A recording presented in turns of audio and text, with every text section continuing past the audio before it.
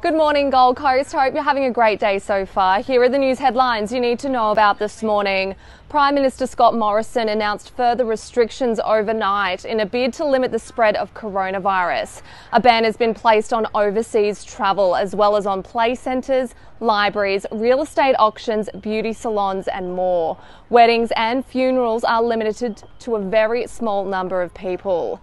The Tokyo Olympics has now officially been postponed till next year, and a number of Gold Coast businesses are offering special deals and discounts for health and emergency service workers to thank them for their ongoing efforts, and you can check out the full list on our website. To the weather, we're in for a partly cloudy day as we head for a top of 27 degrees, and if you want to win this car, head to our website mygc.com.au, and of course don't forget to tune in to 1029 Hot Tomato. Have a great day.